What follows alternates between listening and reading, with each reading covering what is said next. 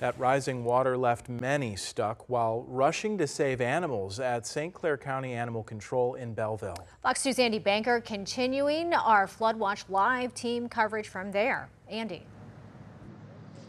Yeah, it's pretty scary here, Jasmine, and it was scary here for hours. It started in the morning, went way into the afternoon. We got here around 2 o'clock at last.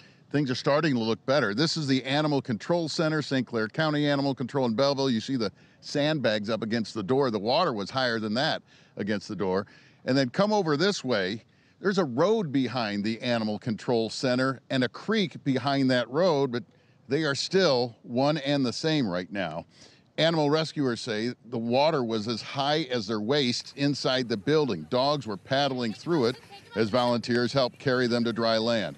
Roads were a mess. A half dozen cars or so were flooded on Highway 15 at Belleville Crossing. That's not too far from here, just on the other side of that creek. The water was up to the windows. We ran into a couple of volunteers trying to get to Animal Control using a back road, but that was underwater too. They tried walking, then thought better of it. They took the long way around in their vehicle and ended up fostering one of those rescued dogs.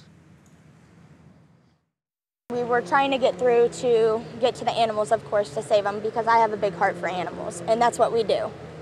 But we currently can't get through, so we were willing to walk through it. It got to a point where the dogs were in serious mortal peril, so we evacuated all the dogs to our parking lot to do head counts. Stray Rescue came.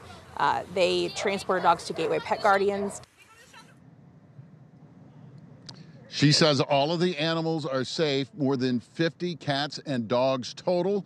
They were taken to the Belleville Area Humane Society, which is just right down the street here, about a block away, and they do not have water inside their building, thank goodness. Also, they were taken to Gateway Pet Guardians. They kind of had to divvy them up because there was such a large number. Both those agencies now in desperate need of people to foster these rescued animals.